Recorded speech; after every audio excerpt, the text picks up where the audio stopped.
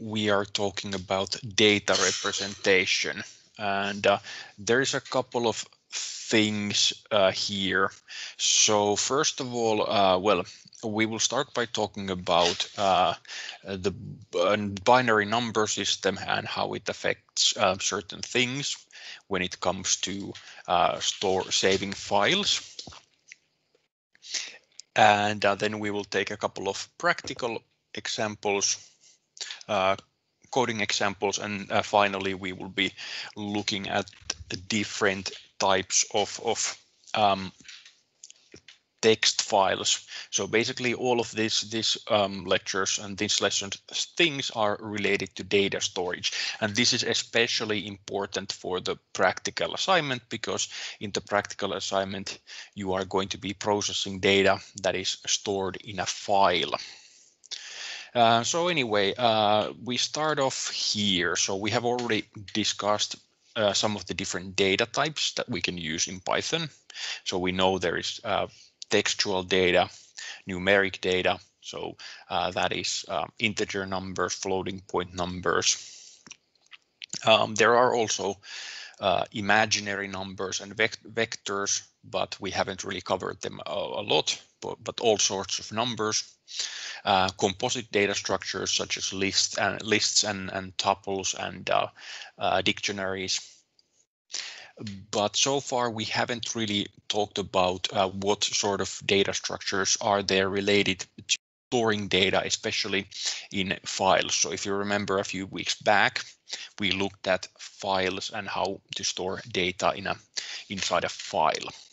So now it's time to revisit files and look at the contents of data files and the structures with which we can store data into files.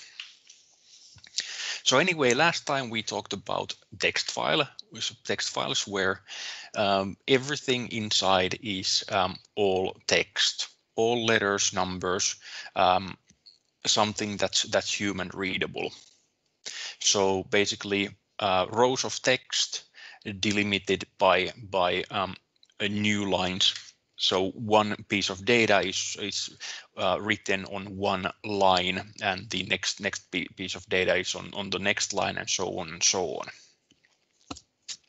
Now this often, well, this is a good place to start, but it doesn't really represent the reality where in reality, when we have computer software that save files, anything from spreadsheets to word processing to your internet browser, they all use different files to store data, and not all the files are actually made out of text.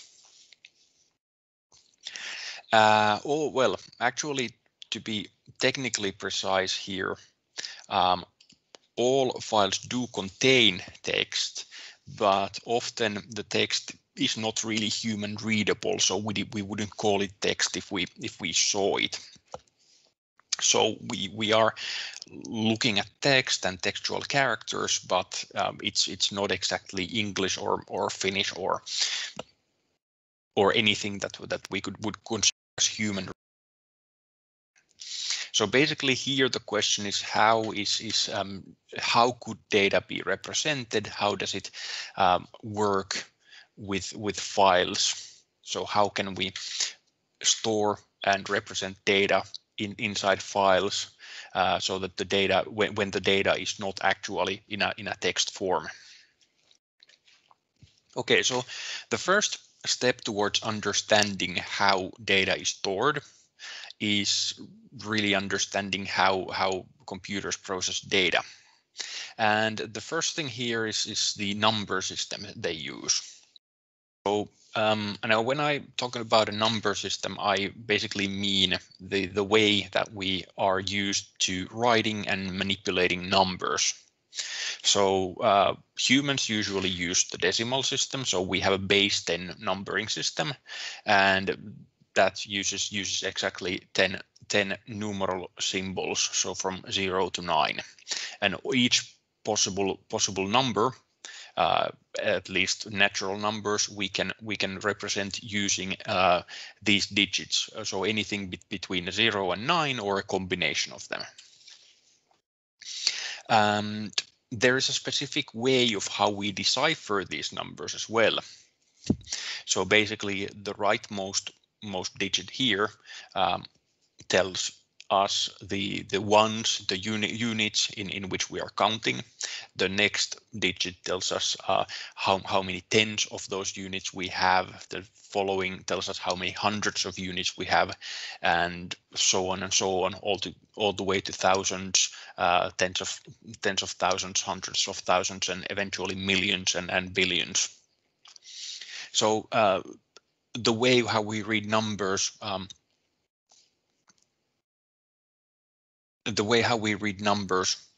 really is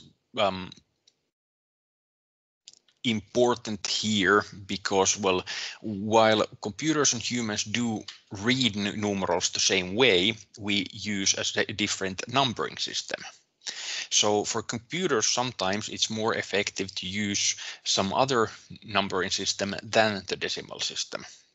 So often we see something called hexadecimal, which is a number system based on the number 16. Of from 0 to from F.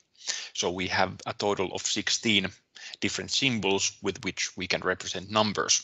So basically, after 9 doesn't come 10 in the same way that we would have in the decimal system. We would have A, and after A we would have B, and after B we would have C, all the way down to F, because that's 16 different numeric symbols. The other really common number system that computers use is the binary system, and this number system is even more bizarre, because now, instead of having more symbols to denote numbers, now we only have 2 symbols. That's 0 and 1, which is also why it's called a binary system. There is only 2 different symbols to denote numbers with. So basically, to understand a little bit how this process of storing data on a computer works, we sort of have to understand a little bit of how the computer and the processor looks at numbers. And of course, there we come to the binary number system.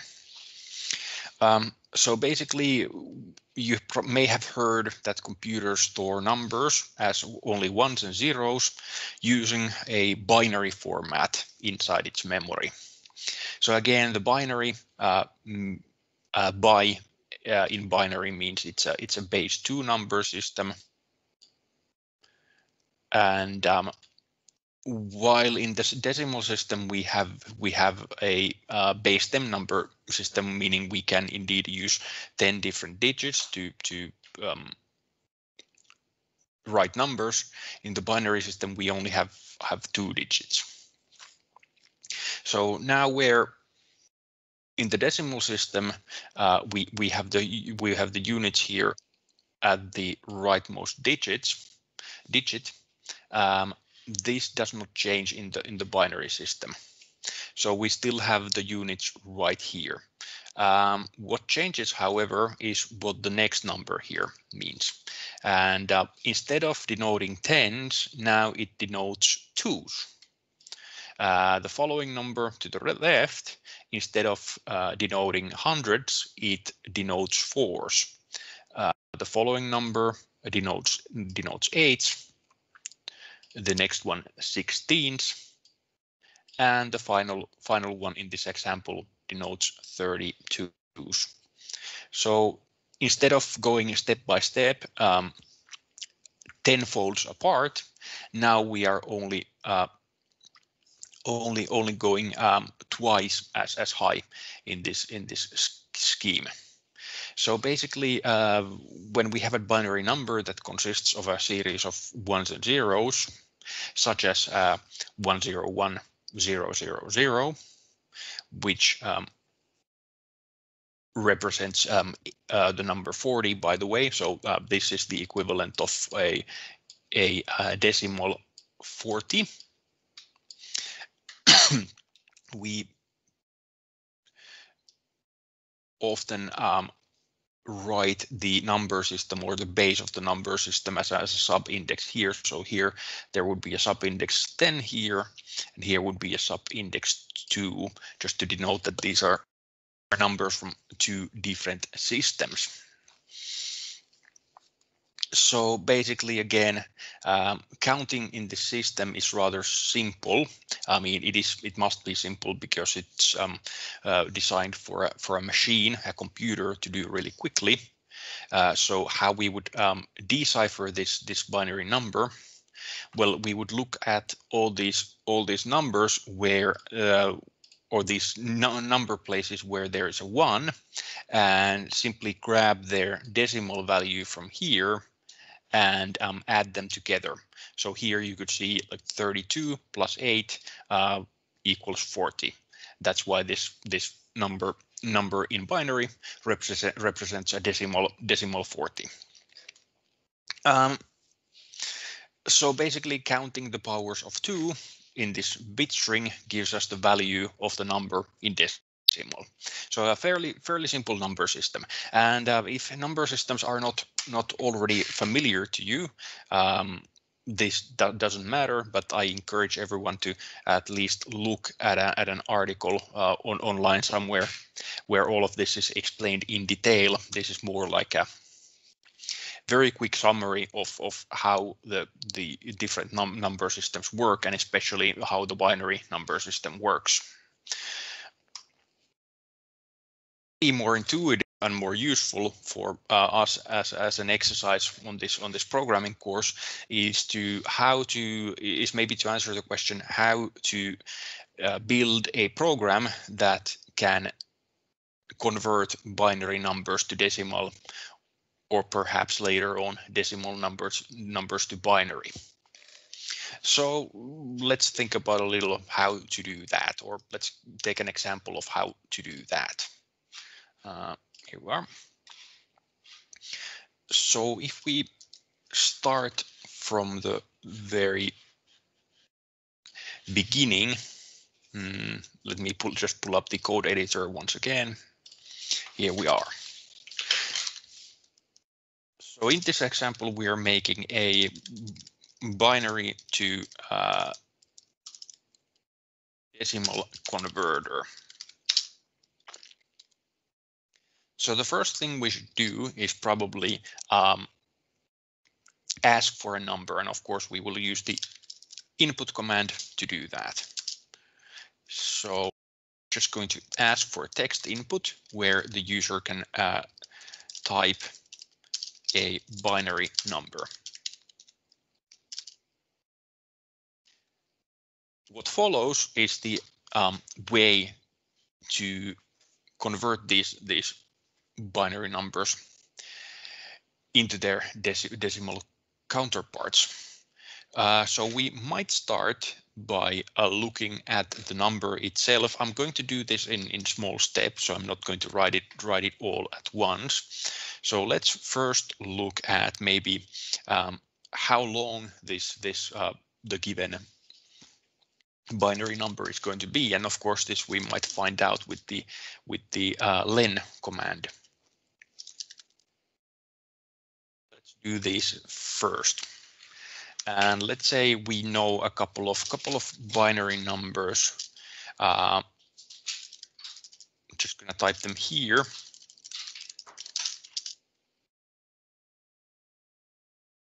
And these numbers we're going to use for testing this calculator.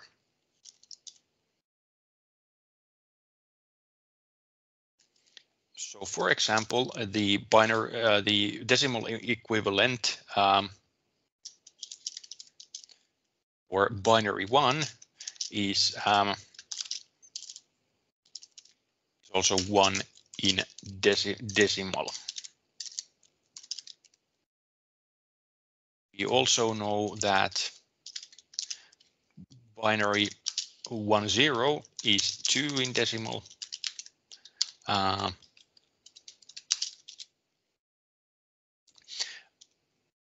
100 is 4. Finally do, and 101 would be 5. So let's use these numbers to test a little. So right now this converter does nothing, but let's just see the how many characters each of these numbers have. So if we type in a binary number, let's say the binary for 5 would be 101. And if I type it correctly using only ones and zeros, we see we have a number and it's three numerals long. Okay, so what do I do? What do we do with this information?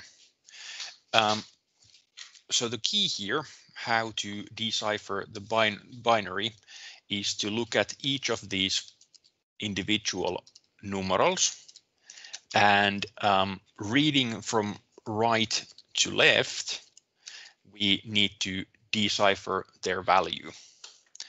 And in this previous example, we looked at the exact values of these numbers. So the rightmost digit here is going to be representing the ones. The second one is the second digit is going to be 2s. The next one is going to be 4s. The next one 8s. The next one 16s. The next one is 32s.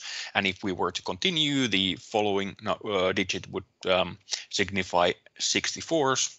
The one after that, the 128s, and so on and so on. So this all follows a pattern. And of course, a pattern is something very helpful. We can use that in order to convert this number. So, well, first of all, as we are reading these numbers from right to left, we don't necessarily have to, but it helps a lot to do it. So what we could do is flip this number from back to front. So what I'm going to do here is make a slice here that uses this -1 jump to basically take the reverse of this number. So if we look at the contents now, what we have as the number then, let's say we type in a binary number of 100, which in decimal would be 100. In binary, it's exactly 4. We look at how we have processed it. We see we have turned it around. So that's the first step to try and figure out the value. So next, we should probably see process this number, this string of bits, one digit at a time, and start adding up those values. So to do something like that, we of course need a loop, and in this case, a for loop. And what we want to do is move exactly as many steps as there is in this string of bits, which means we should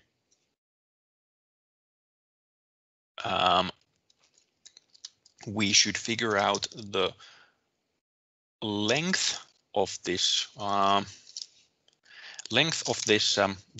bit string. So we get that, of course, with the length command, like this, and then we can take a range from 0 to whatever that length is. And now that we are working on these numbers. So for example, for this decimal 5 and binary 101, we would be starting with this first digit on the right, then we would be moving to the next one and the next one. And again, if you remember from this example, the key here is which of these numbers is a 1 and which of them is a 0. So only the ones count. Right? So next up, we would basically just try to determine. So let me just write that as a comment here. Determine which digits are 1, because if the digit is 1, add its value to the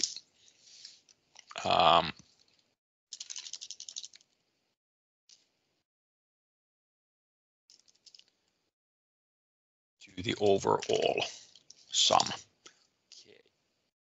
So for this, we probably need some variable in which to store the decimal value of the bit string.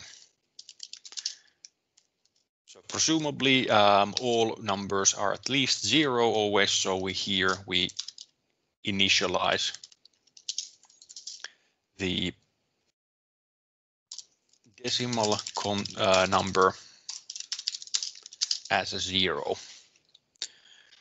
Okay, next up, let's just see, is that one decimal a 0 or a 1? So if our binary number in position I, which is going to be just these numbers from 0 to whatever the length of this bit string is, and if that bit on that position, so basically from this the ith position is going to be a 1, then we need to add this position's value to the overall decimal number, and that would be done by adding whatever value this bit has to the decimal variable. So that's going to be decimal plus 2 to the power of I. Now, why 2 to the power of I? So once more, these numbers that you see here are actually powers for whatever is the base number for your number system. So in our decimal number system, the ones here are ones because 1 to the power, because 10 to the power 0 is 1. The next digit denotes tens because 10 to the power of 1 is 10. The following denotes hundreds because 10 to the power of 2 is 100. Same goes for the binary system. So 2 to the power 0 is 1, 2 to the power of 1 is 2, 2 to the power of 2 is 4, and 2 to the power of 3 is 8, and so on and so on. So here we just take whatever this digit happens to represent, this power to the 2 value, and it starts from 0 and goes all the way up to how many digits there are in that number. So now it makes sense why to make this range here go from 0 to however long this bit string is. And that pretty much should do everything that we need here. So incrementing this decimal value if and only if this one binary symbol here is a 1. So let's see what the conversion is. So let's look at the binary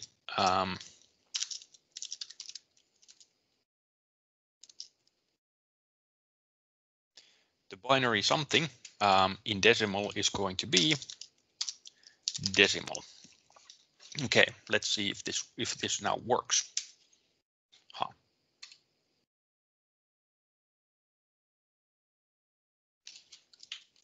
of course, this I in range needs the in keyword. Right, here we go. Okay, so let's type in one of these binary numbers. So let's start with a 1. And we can see binary 1 in decimal is 1, just like it says so here. So maybe this converter works. Let's see with more numbers. So binary 10 would be a 2. Let's run it once more. So binary 100 would be a 4. And maybe once more, 101 would be 5 in decimal. Right, so that more or less works. So the idea here is more than to go very deeply into number systems. It's just to give a brief overview of how they work. But as you may imagine, this is not probably something that you would be doing all the time, even though this exercise as a design for the code how to do this is somewhat useful maybe. In practice, there is an easier way to do the same thing. You can probably imagine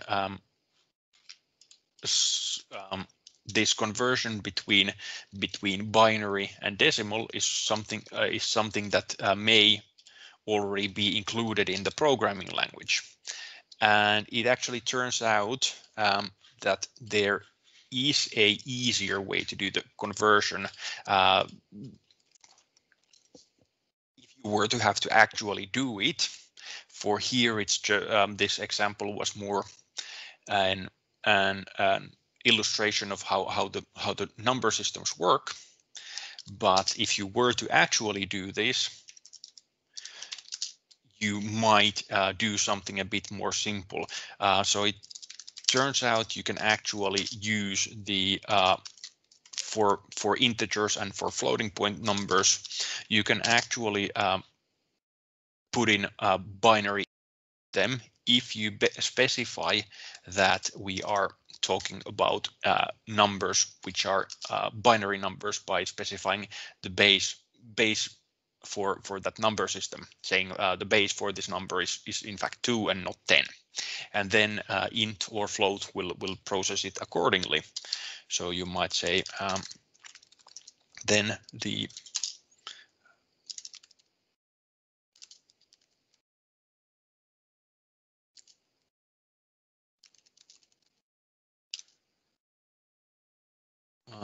actually, let's call this decimal instead. Right, there we go.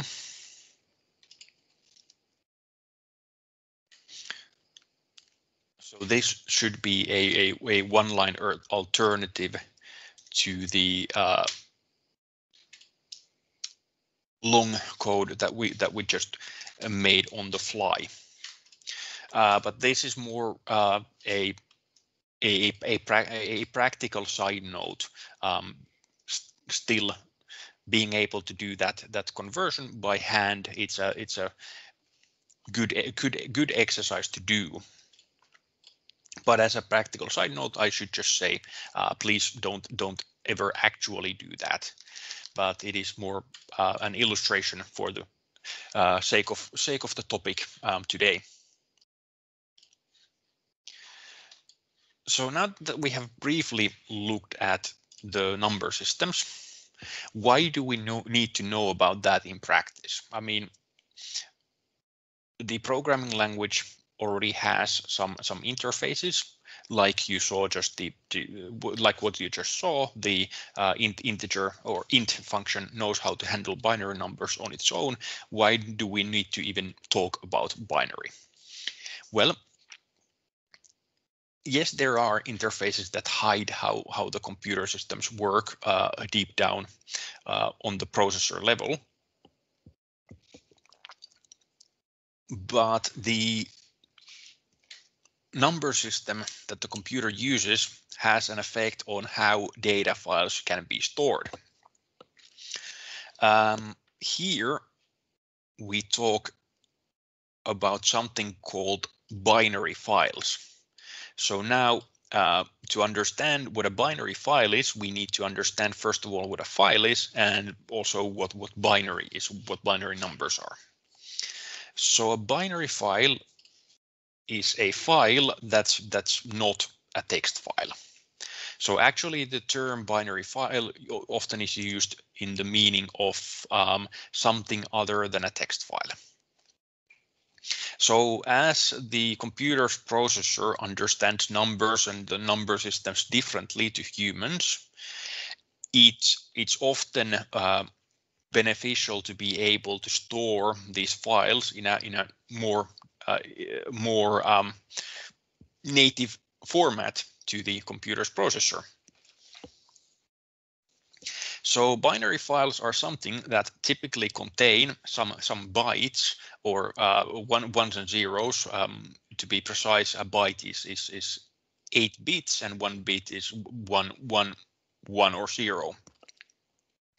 Anyway, the idea here is that binary files contain some ones and zeros that can be interpreted as something other than text characters.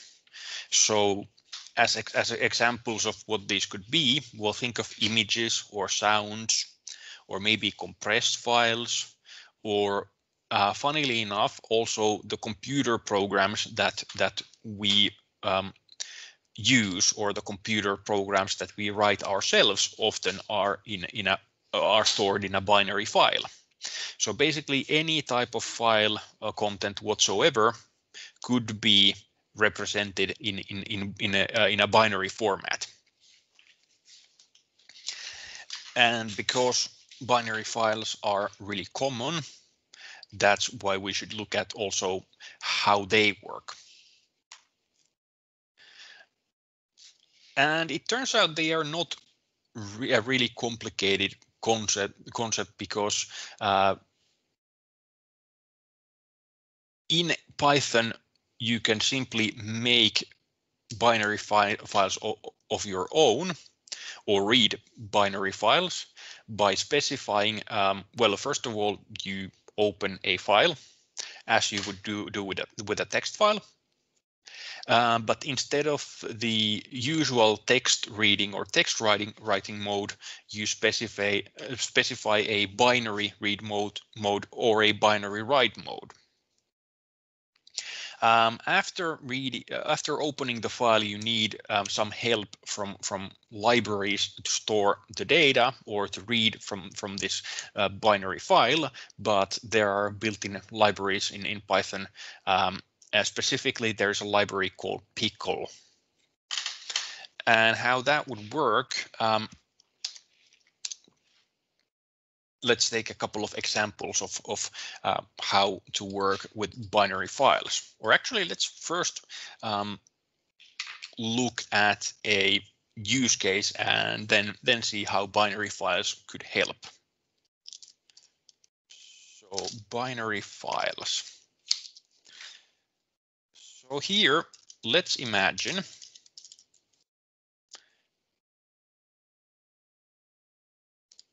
that we have a program that contains a list of some data.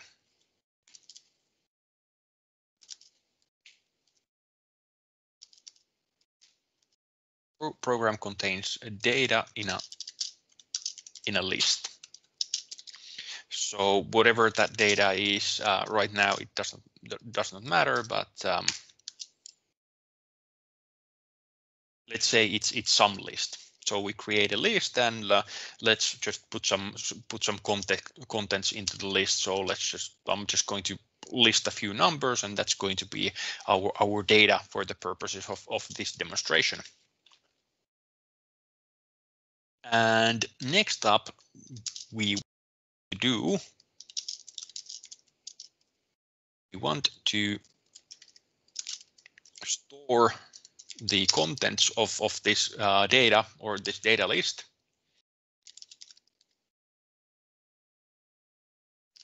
in a file. So usually what we would do, or what we would have to do, so basically, well, let's first of all just try saving whatever is in this list called data into a file. So let's first of all open a file. I'm just gonna call it a text file because it's a traditional text file, and this is going to be, and I will name it write file here. And as you may remember from a few weeks ago, the way to store something or to write something in a text file is to use the .write function right here, or .write method here. So write file.write, and then whatever we want to write into this file, we just put inside the parentheses. So the question here is, if we want the of this list that we call data, would it not be convenient if we could just say, okay, what we want to write is this list called data. Now, if we were to run this, we're going to get an error because the parameter for this write method cannot be something that's not a string of text.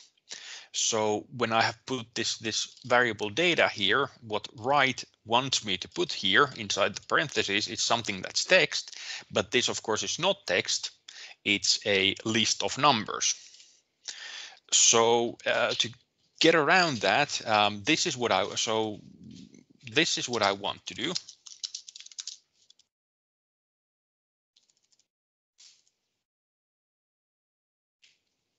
But of course we cannot do that exactly. So what we would probably have to do is take each of these elements individually, convert them into text, and then write them to the file.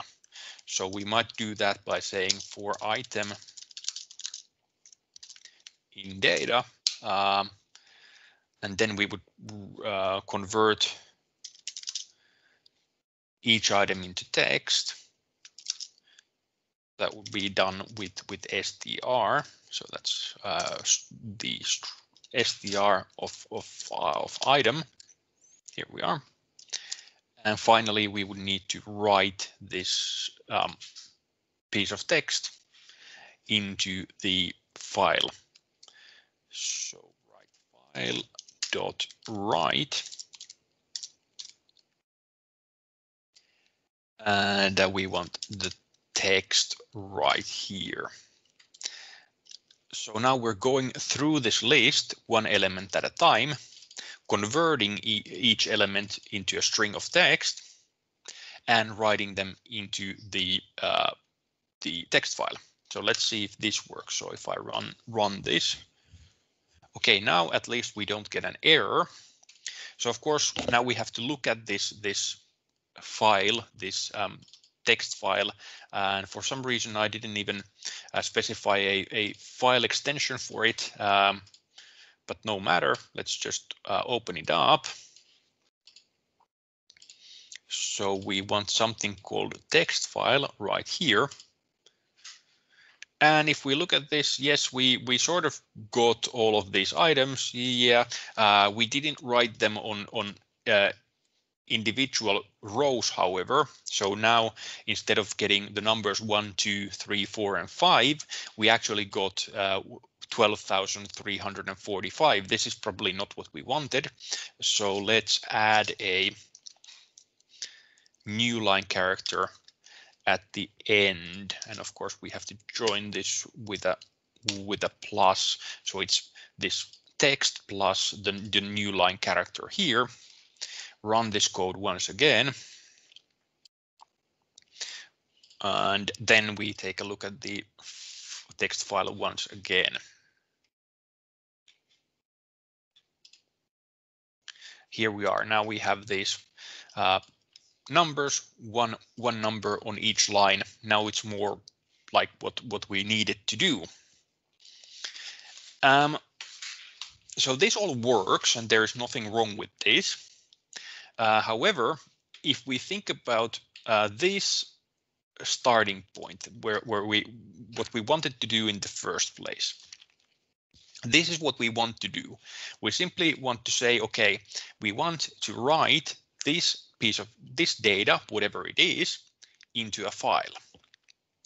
But now we have to process this in a complicated way, and we have had to write this one line that what we want to do with several different commands, and this doesn't seem very convenient. So I suppose the next question is there a better way to do that? So this is why we have binary files. So the binary file is the better way to do this. The binary file is the solution for this problem.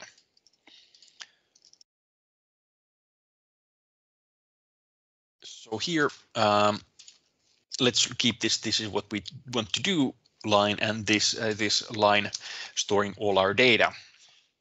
So what we might do is again with help from the inbuilt libraries.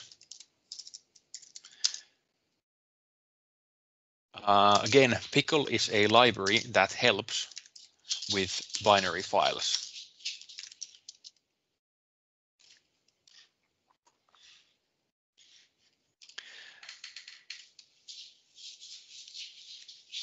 So now, if instead of a text file, we specify that this file should be a binary file. In order to do that, we need to specify that we're opening this in binary mode. So instead of just W, we say WB, B stands for binary. And I'm going to rename this a little.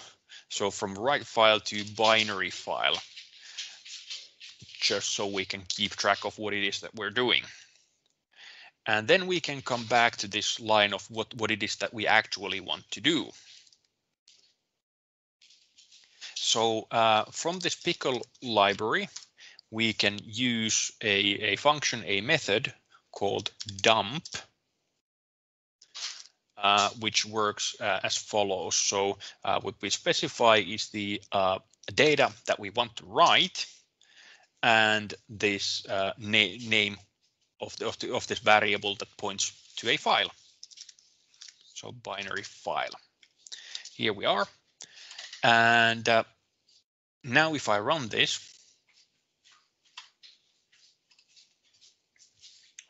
we see that now suddenly something happened. Of course, we cannot see what yet, but let's take a look into the folder where I have all of these files.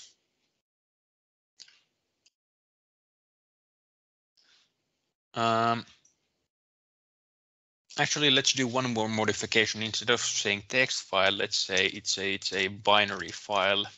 Let's call it bin.bin, and once again run this once more just for clarity. Okay, and now we go ahead and try to see if something happened.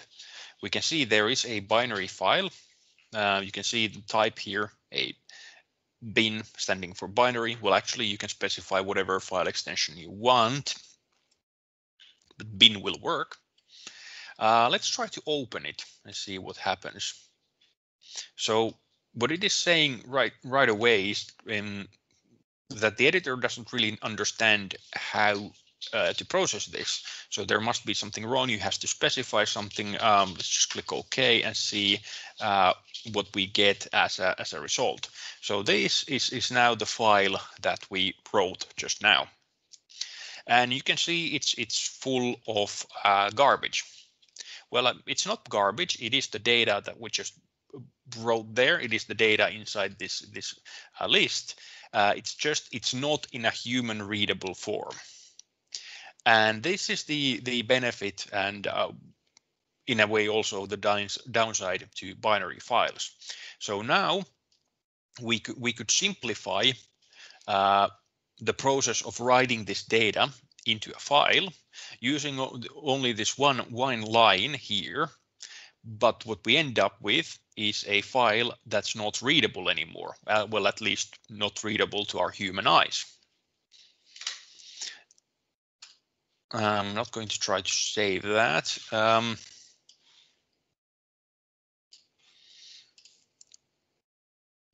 So we have successfully managed to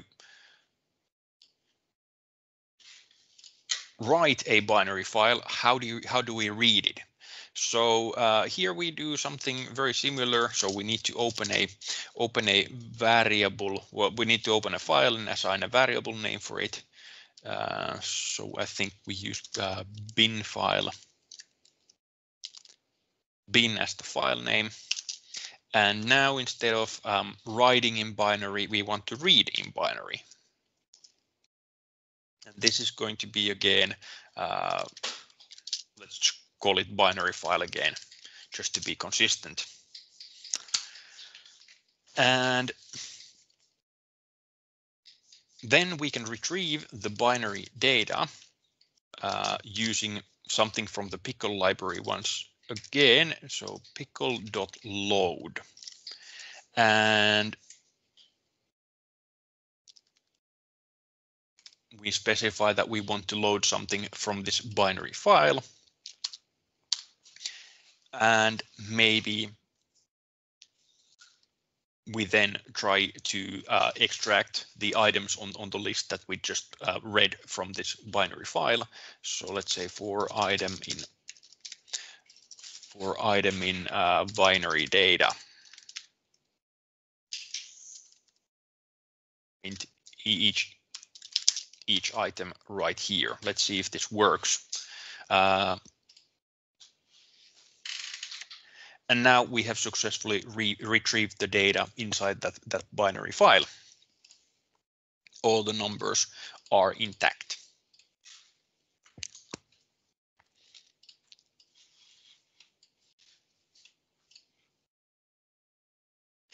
So binary files are used to store data if you are working with Python and Python's, well, if you're working with a programming language, in this case Python, and in our case Python's data structures. So we can easily save data from the program into a binary file and load it, and it's basically just a one-line operation. This is very convenient if we only read binary data files using Python or using whatever programming language we want to use. However, the thing is, different programming languages use different kinds of data structures. So data stored using this Python data format may not be compatible with programs written in other languages. So using a binary file, the downside is that then we're sort of limited to the Python data structures only. To solve this problem, there are some independent of programming language type file formats. These are again text files that have a well-defined fixed form, and hence they are called, or they could be called, fixed form files. And we're going to look at one of these common fixed form data file types, the CSV. The CSV is a fairly simple file type. CSV stands for comma separated values, and CSV does not have a standard of any kind. there does not exist a common way of doing this, so CSV files can actually vary a lot, but also its underlying idea is quite simple. All a CSV file contains are some text separated with commas or semicolons, and that's it. So really, you can store anything as long as it's comma separated. It qualifies as a comma separated value file. As an example, we have one comma separated file on the course page that you can look at, and that is a file, I think, which is called cats.csv. And what this file contains are some names, sizes, colors, and description of what the coat or fur of a particular cat has. So if we look at this file, let's just comment this previous example away right here. Here we are. So we look at the example file cats.csv. So if we start by just simply opening up a CSV file and seeing what it contains. So we would do that with, of course, opening a file. So this is cats.csv. And we just want to open it for reading. Going to call it cat file right now. And what I might do with this is, remember again, a file is a collection of different rows. So I might go over this row by row. So I'm going to see if I say for row in cat file. And just print each row. And if you remember, printing rows,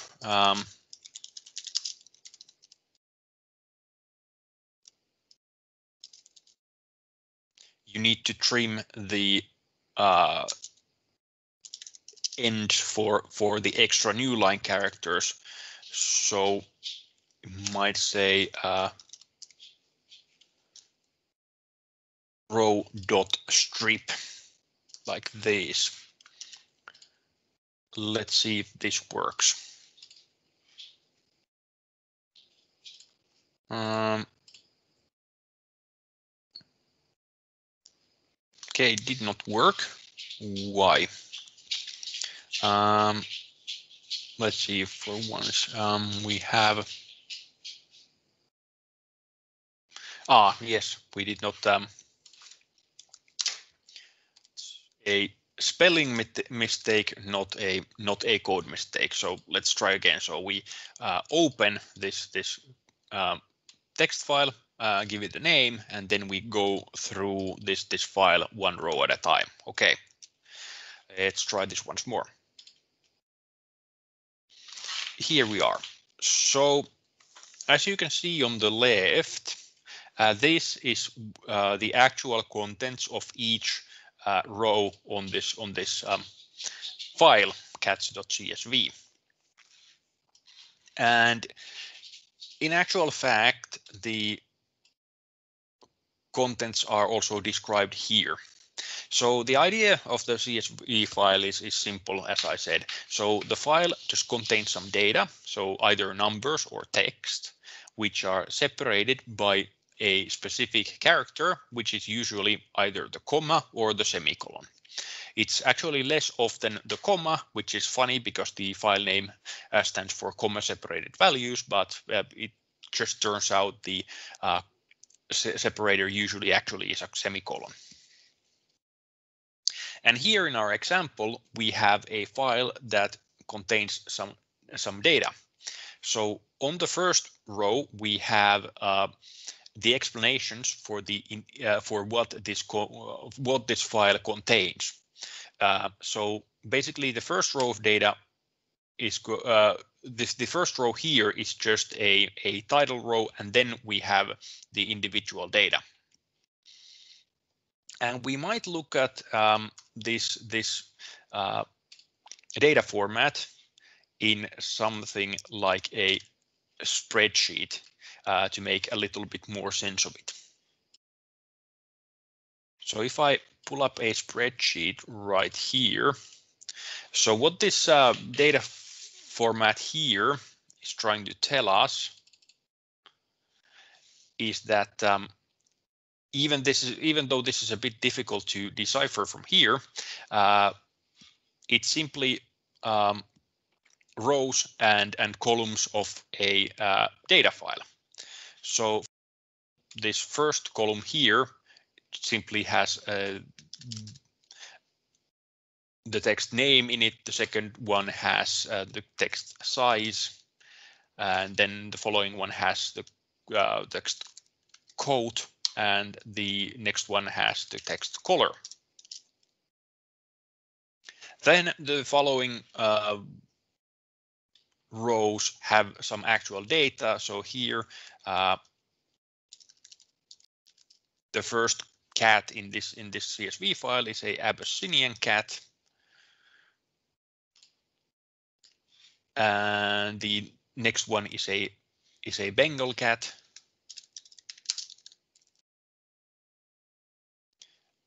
Then we have a British short-hair cat.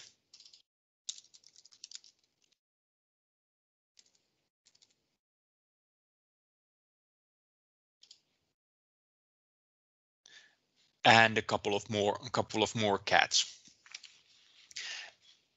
And the next column describes the size of this particular cat breed. So for example, here, the Abyssinian cat we can see here is it just says small to medium here, and so on. And it has a medium coat,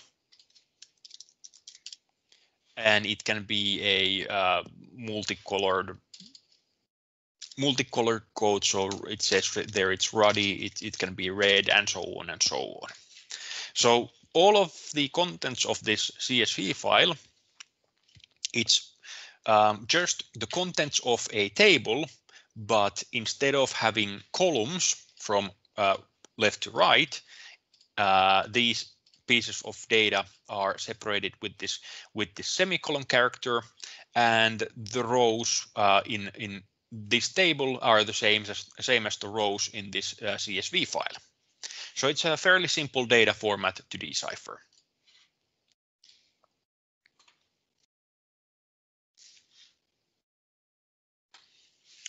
So if we take one more example of how to read this data file,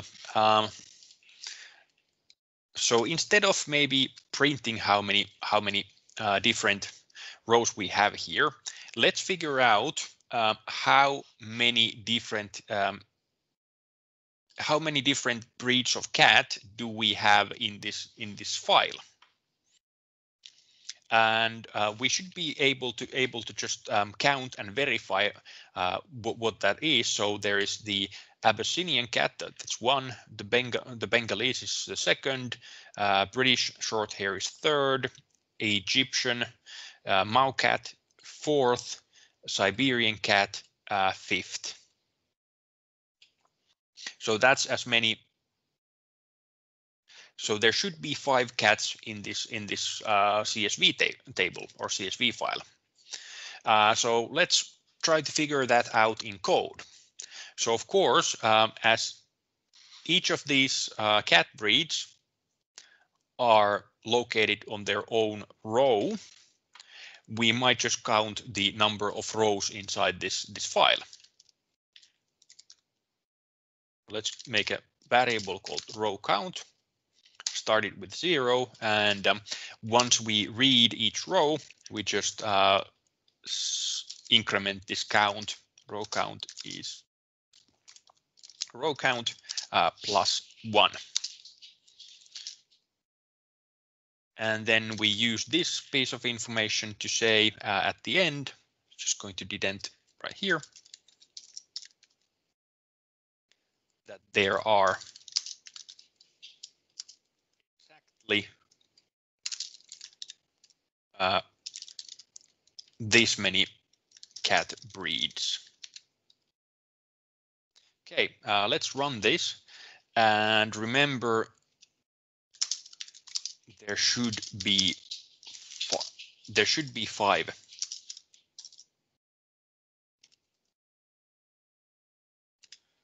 Okay, let's run this code quickly here. And as you can see, it says there are exactly 6 cat breeds. So we know there was supposed to be 5. We got 6 here. So the thing here, if you look at this printout, so here we are only counting the rows. So we are not necessarily counting the content of this file or what is the content that we're interested in. We're only counting how many rows there are. And remember this on the left, this first row is not this is not actually a data row. This is just a title. So actually the data starts from the second row.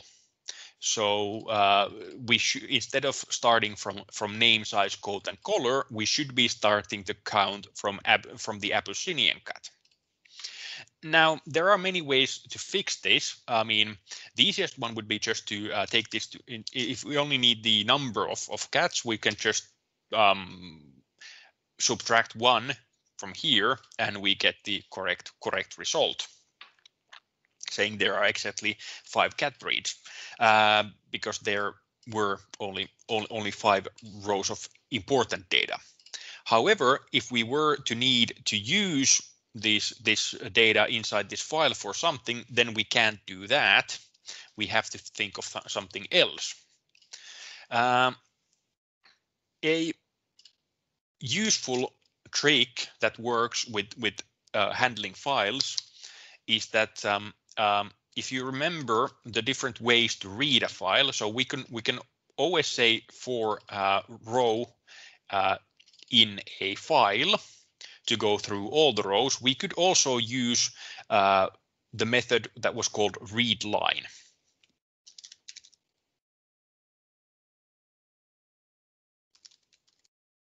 Like this. Now this will read 1 line from this CSV file and 1 line only. Now how this read line and this for loop actually work is that conveniently this for loop actually picks up from where this read line ends with. So we can actually use this single read line to skip the first line altogether. So this will read 1 line, this will read the first line, and therefore we can skip this first title line altogether. And when this for loop starts to read the contents of the file, it will start from the second row. Also here, something to remember, something we haven't covered, but there is also a way to move. After reading 1 line, we could also be moving back and forth within the file. But this is something that is not which has not been covered during this course. So for us, it suffices to think that once you start reading a file, you always start at the beginning and you end at the end. But in reality, it's actually possible to read a file in a way that you move your what is called a bookmark, the place where you are reading the file. You can move it back and forth. So you can actually read a line and then move the bookmark back and read the same line again and again. But this is not something that we have covered, and it's not really that important. All we have to remember is here that if there are extra lines in a CSV file, like this title line here, we have to skip them somehow. And this readLine method here does the job perfectly well. So now to come back to the actual problem, how to count these lines, these different cat breeds. So if we skip the first line altogether and then we process each line from the CSV file, we should get the correct answer right here.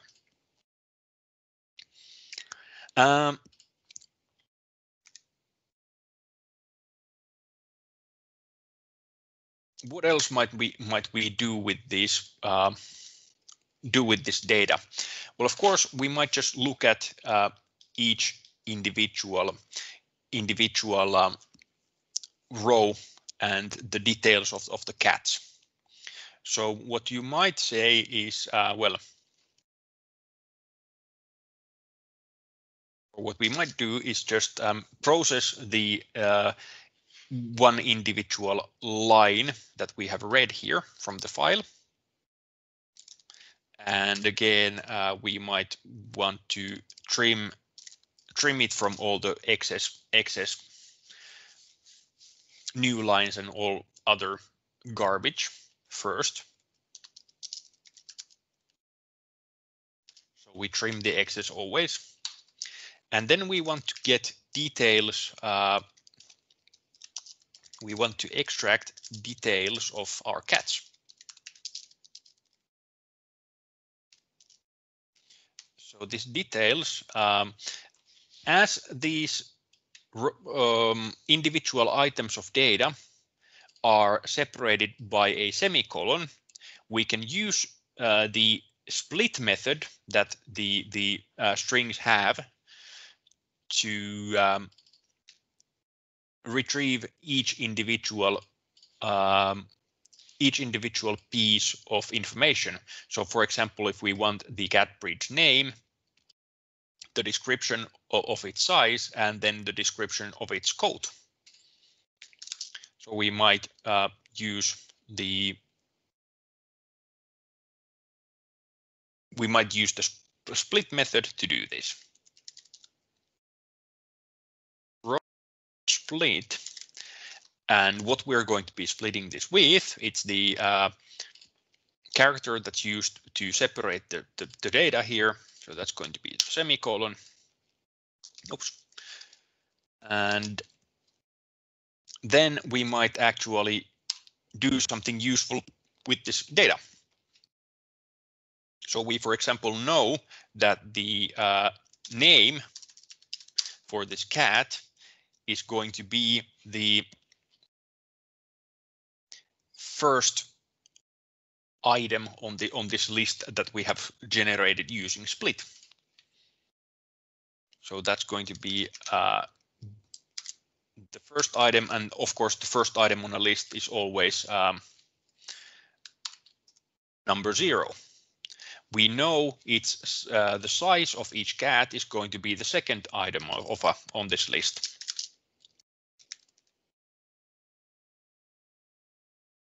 So that's going to be details 1, and let's take the color of the cat as well.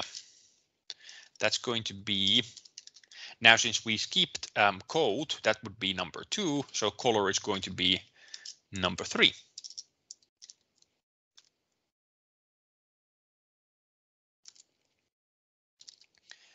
And then we might actually do something with this information. Let's just print it out. So let's print something like the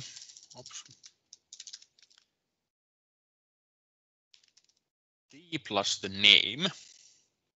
Let's say let's make it print something like the big.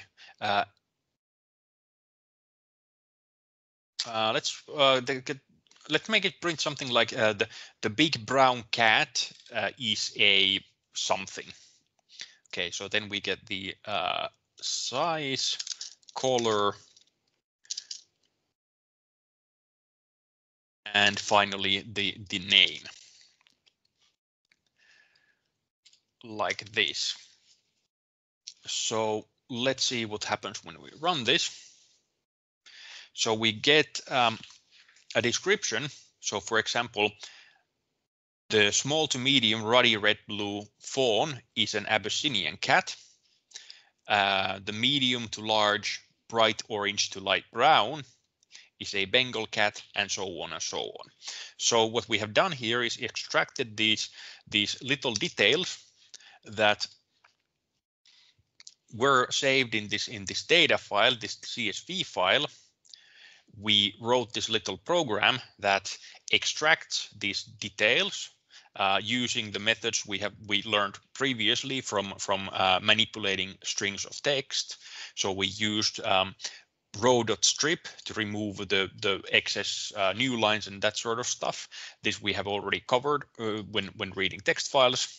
And then we used split to extract the individual details of all of our cat related information from this one line in this CSV file. And finally, we just gave some names to these variables. So for example, we know that the first item on this list generated by split contains the name of the cat. The second item on the list contains the size, and so on and so on. So right, I think that more or less concludes the practical examples that we had for today. So there are more examples, and I think one exercise related with this lesson. And I strongly encourage to look at this chapter with care, because you will need all of this information while doing the practical assignment.